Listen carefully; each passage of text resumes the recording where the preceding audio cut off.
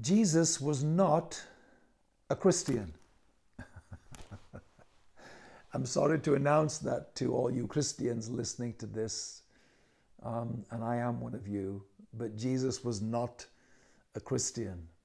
Seems a strange thing to say, doesn't it? But the actual word Christian and the language of Christian and the religion of Christianity was invented by us, not by God, not by Jesus.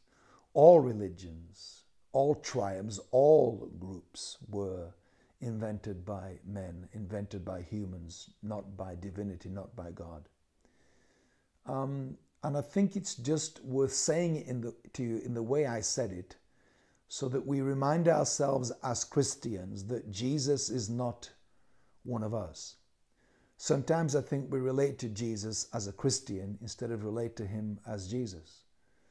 We define and confine and contain him to Christianity, and we relate to him in the same way that we relate to the church, and we get mixed up between Jesus and the church. And we start to have a relationship with Jesus in the same way that we have a relationship with the church, i.e. it becomes methodical, it becomes systemized, institutionalized, it becomes a time and a place. And that's all religion is, you know. We were designed, I've said this at other times, but worth saying it again as I make this point to you, that human beings were designed to be spiritual, not religious. Religion is organized spirituality. Spirituality means you can appreciate and see God in a tree, or a flower, or a stream, or a mountain, or somewhere in nature. You can engage and encounter God through that just as much, if not more, than you can often in church.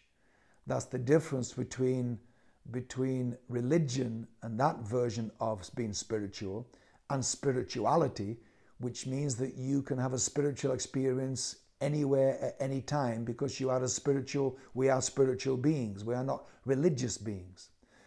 And I think that's another part of the mistake we make in the way that we make God in our image rather than we allow him to make us in his image when we make him a Christian, when we make him white, when we make him black, when we make him male or we make him female, when we make God a Democrat or a Republican, or in my case, Labour or Conservative in the UK.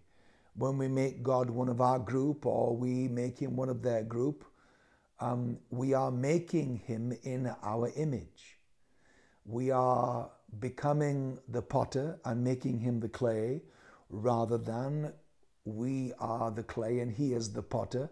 He is the maker, the designer, the sculptor, the artist, the shaper, and we are the ones that are being painted and shaped and worked on.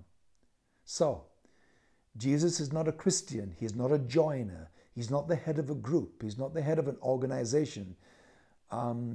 He's not the superintendent, the district leader, the apostle, the pastor. And I think we sometimes shift psychologically those labels to him as if he's one of the people we call that on earth. He's not. He is bigger than the church. He existed before the church. He will exist after the church.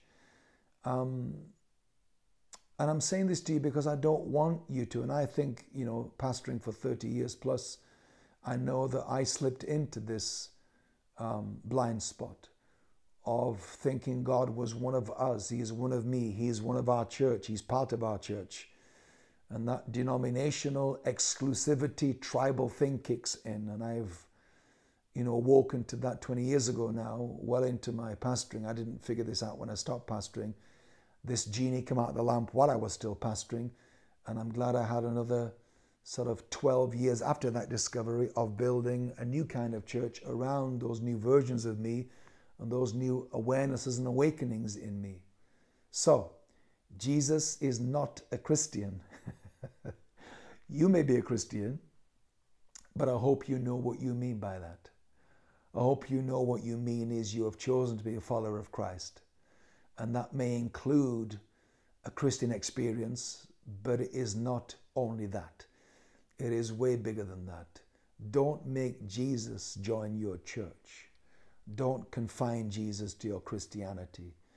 Don't think that you know all there is to know about Jesus because you're a Christian and no one else has a valid relationship or perspective or understanding of him, only Christians. I think we Christians, and especially the right-wing evangelical version of us, have given us a bad name.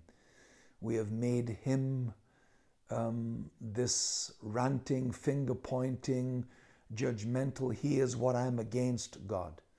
And we've made him in our image, and that's not who he is. So Jesus is not a Christian. Now, that shocking statement that you heard me say earlier, I hope now you've calmed down and realized is a great wisdom for life for us. Jesus is not a Christian. What a lovely thought. I'm glad he's bigger than that. And I want you to be too.